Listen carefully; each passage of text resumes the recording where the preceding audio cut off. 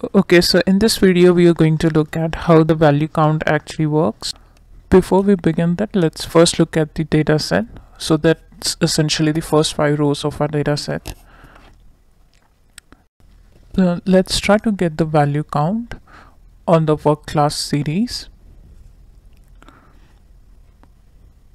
So I have just taken work class column and I'm trying to do value count. Actually it should be counts here.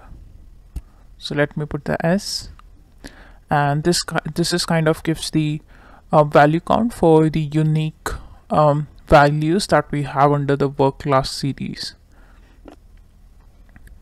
As you can see, by default the sort is true.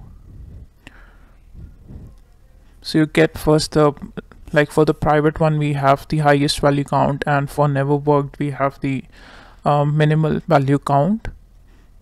If we just set it as false, that's how the values will be arranged, as you can see. So value count essentially gives you the count of unique values in that column or series.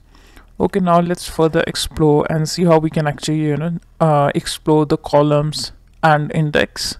So you can specify data set dot columns and it will give you all the columns that you have in your data set, and for the index it's just the numbers here. But if you have even categorical type of index, then it will be displayed here. So that's it for this video. Thank you for watching.